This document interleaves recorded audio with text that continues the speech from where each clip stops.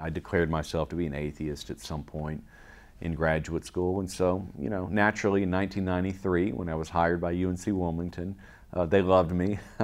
I had all the right views. I should say I had all the left views at that time. There I was as a professor, obviously doing really well, and they loved me. And then the strange set of circumstances that led me down to South America. I spent 17 days in a teaching exchange, and they were actually voting on bringing back the death penalty that year. They asked me to give 4 lectures on the death penalty, and I made arrangements to go get inside a prison and just walked around for a few hours and completely changed my perspective on things, really. I mean, I know it kind of sounds crazy to think that you could spend 3 hours in a prison or anywhere and have a worldview alteration, but it made me extremely angry to just talk to prison guards and ask them, well, what do you think about bringing back the death penalty? And they laughed at me. And I was like, why are you laughing? It's not funny. We're talking about the death penalty. And they said, well, we already have the death penalty.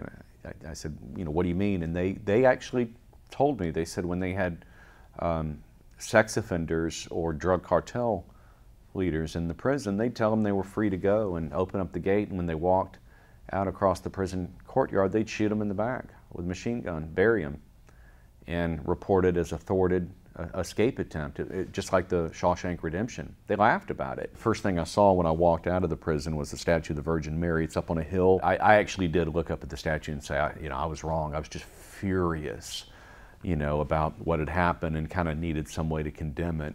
And so it was a grasping of the moral law and just an immediate recognition that there's an absolute moral authority out there, and cultural relativism doesn't make sense. And so immediately when I got back to UNC Wilmington, I know that my colleagues recognized that something was different. I found How Now Shall We Live by Chuck Colson. On the first page of the first chapter, Chuck is talking about being in Garcia Moreno, a different prison in Quito.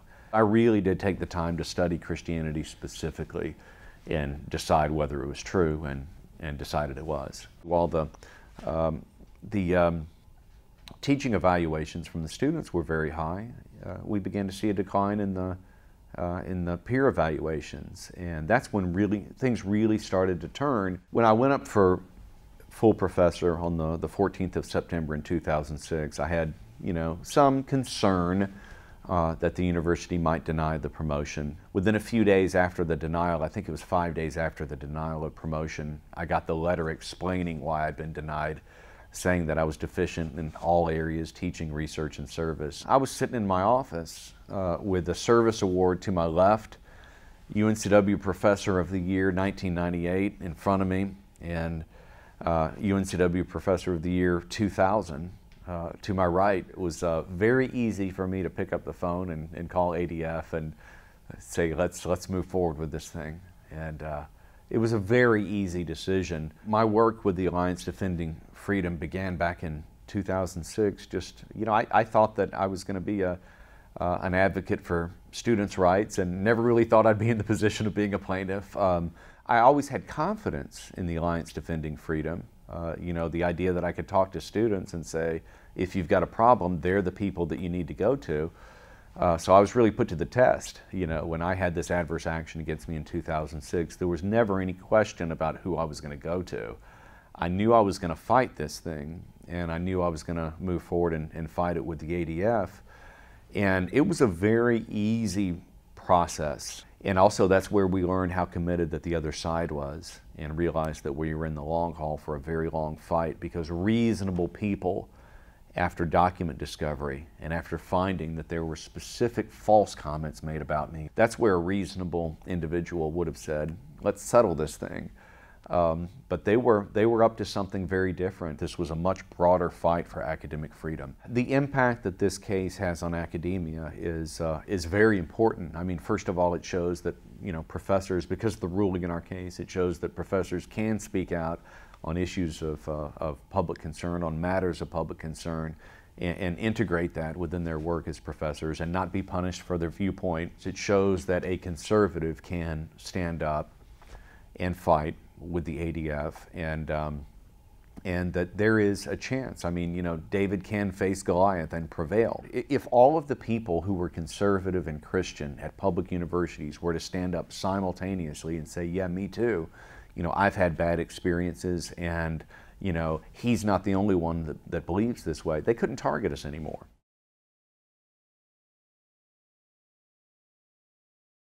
Statue of the Virgin Mary, it's up on a hill. I actually did look up at the statue and say, you know, I was wrong. I was just furious, you know, about what had happened, and kind of needed some way to condemn it. And so it was a grasping of the moral law, and just an immediate recognition that there's an absolute moral authority out there, and cultural relativism doesn't make sense. And so immediately when I got back to UNC Wilmington, I know that my colleagues recognized that something was different. I found How Now Shall We Live by Chuck Colson. On the first page of the first chapter, Chuck is talking about being in Garcia Moreno, a different prison in Quito.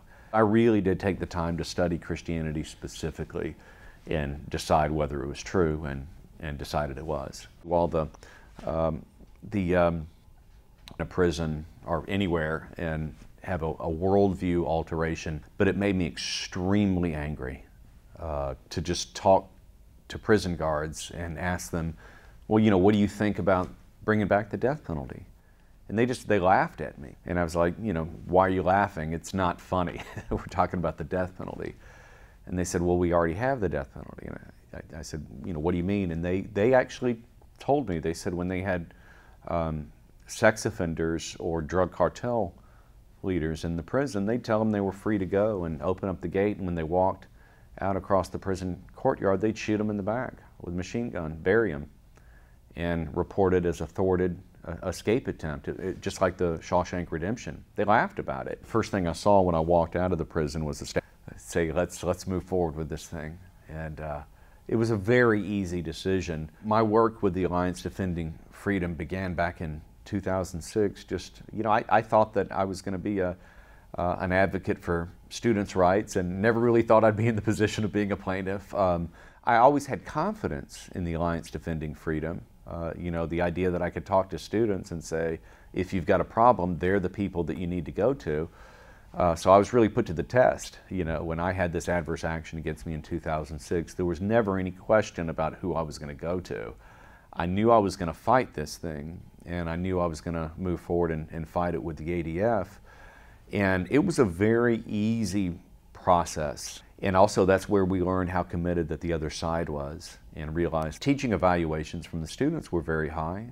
We began to see a decline in the peer evaluations. And that's when things really started to turn. When I went up for full professor on the 14th of September in 2006, I had, you know, some concern that the university might deny the promotion. Within a few days after the denial, I think it was 5 days after the denial of promotion, I got the letter explaining why I'd been denied, saying that I was deficient in all areas, teaching, research, and service. I was sitting in my office with the service award to my left, UNCW Professor of the Year 1998 in front of me, and UNCW Professor of the Year 2000.